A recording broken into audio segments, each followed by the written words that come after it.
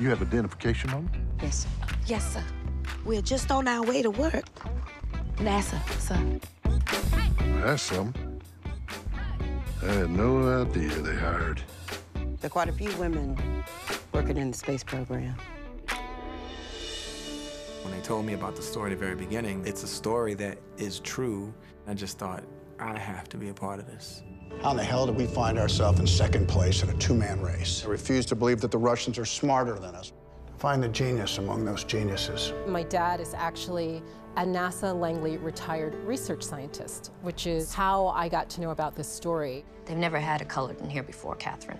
Don't embarrass me. I knew Katherine Johnson and many of the other women that I'm writing about because they worked here with my dad. I took great pride in the work that was given to me. Colonel Glen's launch coordinates. I have told you this. Computers don't author reports. Fix it. Those are my calculations. My name should be on it. That is not the way this works. What they did had a lot to do with where we are in space and science today.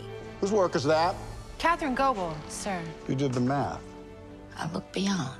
They've been buried in history, pages of history that hadn't been uncovered. How come I've never heard this story about these women who calculated launch windows for the astronauts? We're orbiting the Earth at what speed now? 17,544 miles per hour. NASA offered them an opportunity. They wanted to be treated equally. She is a woman. There is no protocol for a woman to Okay, attend I these get meetings. that part, Paul. Katherine. She said she wanted this story told. I knew how important it was.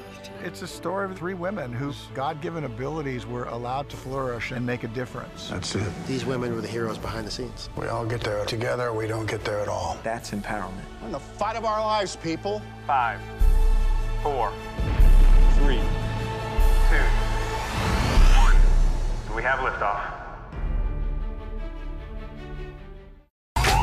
You have identification on them? We're just on our way to work. At NASA, sir. I had no idea they hired. There are quite a few women working in the space program.